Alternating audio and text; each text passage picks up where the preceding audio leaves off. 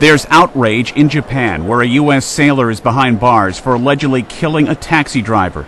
This Nigerian national, who's serving in the U.S. Navy, was arrested on murder and robbery charges.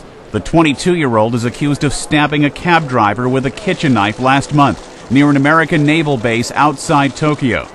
Officials brought the sailor in for questioning after his credit card was allegedly found in the cab. That's when he reportedly confessed to the murder. This is a tragedy that is unforgivable, and all of us that serve here in Japan for the United States regret what has happened, and we're going to do everything we can to ensure that it doesn't happen again. Some 50,000 American troops are based in Japan. Anger over the military presence is growing because of a recent series of crimes. A U.S. Marine was accused of raping a 14-year-old girl in February on the southern island of Okinawa. Charges were later dropped after the girl withdrew her complaint. There have also been reports of alcohol-related incidents. In response, the U.S. Navy is now limiting travel and alcohol consumption by the servicemen.